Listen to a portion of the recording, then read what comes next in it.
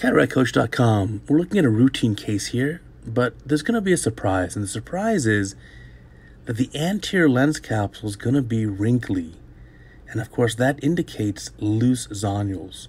Now this patient doesn't have focally loose zonules, it's globally. All the zonules are just a little bit loose. There's the fill of the anterior chamber with our viscoelastic.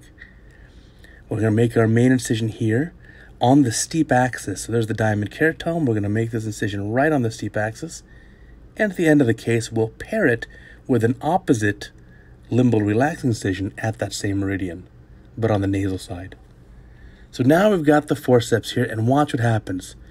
We poke in, and look at the wrinkles. Now we know for sure this patient has loose zonules. So we'll be very careful to tear a 5mm capsulorhexis. It'll be exact. Now remember, these are my forceps that I've designed, and they're marked off. The middle mark is 2.5mm from the tip, and the other one's 5mm from the tip. So after creating this capsulorhexis, which will be nice and round, we'll measure it, and you'll see it's exactly 5, and we'll verify that at the end of the case. There's the rhexis done, there's the measurement. So it's a 5mm rhexis. Now with loose zonules, I definitely want to bring the nucleus out of the capsular bag. So here's some hydro-dissection. We'll do some hydro-dissection, and I want the nucleus out of the bag. If the zonulars are loose or weak, I don't want to have extra force on them. So get the nucleus out of the bag.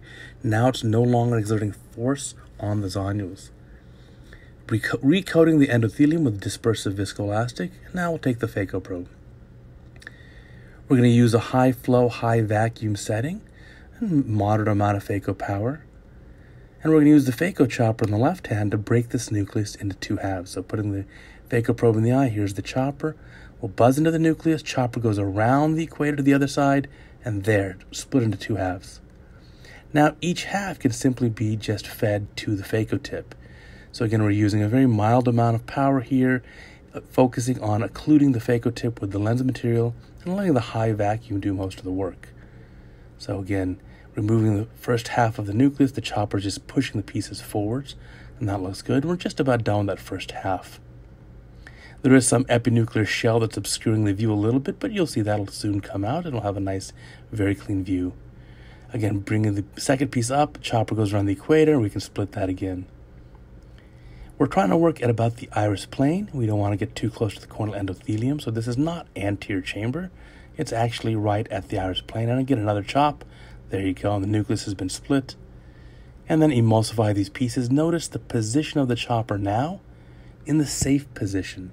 So with the smooth back end of the chopper towards the posterior capsule, we need to make sure that the posterior capsule, of course, is protected at all times.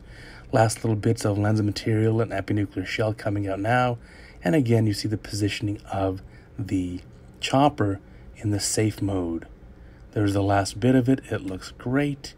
Just about done. Couple little scraps left. We can try get out with the phaco probe. And that looks beautiful. Now, when you do cortex removal, so irrigation aspiration is our next step, we have to be very careful not to exert force on the zonular structures. And here's what we're going to do. Let me show you.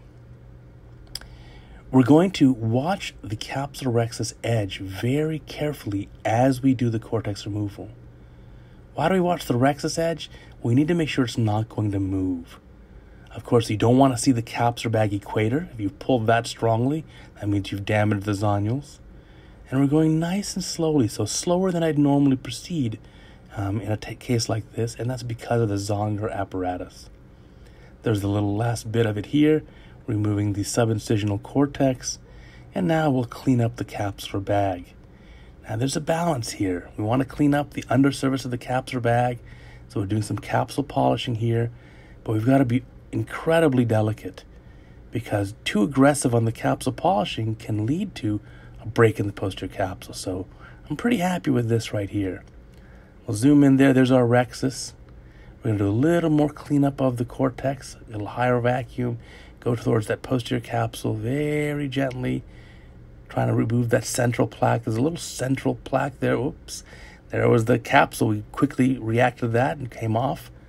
So we're looking pretty good here. Let's fill our capsular bag with our cohesive viscoelastic. There it is, and you can see the posterior capsule looks nice and clean. There is a vitreous floater there, which we're not going to worry about, of course. And now it's time for our lens. Single piece acrylic lens. We're going to place it right in the capsular bag. And so here we go, delivering the lens. Goes in right there into the capsular bag. And we'll use our chopper now to make sure that the entire IOL is nicely seated in the capsular bag and to help the two haptics unfold. I'm going to rotate the lens as well. That helps to clean up any material in the capsular bag equator. And we're also looking very carefully to make sure that the capsulorhexis is still round. As we saw in earlier videos, if the capsulorhexis becomes oval, that's an indication of truly terrible zonules. And this isn't too bad. Going under the IOL to remove the viscoelastic, we want to make sure there's no retained viscoelastic in the eye. We can remove that. And now in front of the IOL as well. And we can remove a remainder of the viscoelastic. Now, of course, with the zonules being a little loose, you know what we're going to see? We've seen this in previous videos. We're going to see a wrinkling of the posterior capsule. There it is. See that horizontal wrinkling across? And that wrinkling, that line is always lined up with the haptics. So there's that wrinkling, and that's because of the lens being in the capsular bag and this patient having loose zonules. So we'll seal up the incisions, and we're going to reposition the lens so we have a nice 360-degree overlap of the optic.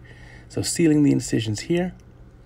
Now, one thing that's going to be interesting in this case, you see my ink mark there temporally as well as nasally. That's marking the 180-degree meridian. As I'm finishing this case here, I see that there's a little fiber, or appears to be a fiber, in the incision here temporally. But it turns out, I'll show you, I'm going to zoom in on this, it's not really a fiber. It's just part of the ink that was brushed off from that temporal mark. So here I'm trying to wash out the incision. I see a tiny fiber there. I'll zoom into a high magnification shortly and show you that. We're going to even try again with the IA probe, trying to just get that one area, get this, what appears to be a little fiber, but it's not. It's actually part of this ink from this temporal dot. Again, trying to wash it out of the incision. I have the infusion going very high flow right at the incision. I just can't seem to wash it out. And so now we'll get the forceps even. So I'll get the capsulorhexis forceps and trying to grab what I think looks like a little fiber. And I grab and I grab again, and I just can't get it out of the eye. And so this is not actually a fiber. It's just some of this ink that's stained on the corneal stroma there within the incision. So we'll seal up the incision. I'm going to reposition the lens, get it beautifully centered. And again, that wrinkle down the middle, that's our indication this patient certainly has a loose capsular bag and loose zonules. Again, centering it where I want to, seal the incision, and that looks great. Now, of course, there's a little parallax there. You see the Purkinje images, so this lens is actually perfectly centered. And we'll put a little bit of medication in the eye as well. So they're centering the lens. That's just BSS. And now there's a little triamcinolone. That's preservative-free triamcinolone. We put only a 0.5 milligram in the anterior chamber. We put a little more BSS. And then finally, we're going to put some moxifloxacin preservative-free just in the stroma and then a little bit inside the anterior chamber, intracamerally. Now zooming in, now look, I'll show you. There's that little fiber, or it appears to be a fiber. Again, that's actually not a foreign body. That is simply ink from that temporal spot that has been smudged into the corneal stroma. So again, we're unable to get that out, and I don't worry. I give that a little bit of time, it'll go away. So sealing up everything here looks pretty good, checking the pressure. Get the pressure up a little higher, making sure that's good. And now a sponge with some tetracaine to make sure the eye is nice and numb. And then opposite the main phaco incision, at about the 20-degree mark, we're going to make a opposing limbal relax incision. So that's going to be right opposite the main incision, and that's going to help neutralize the astigmatism. This patient's going to have a beautiful outcome, and thank you for watching.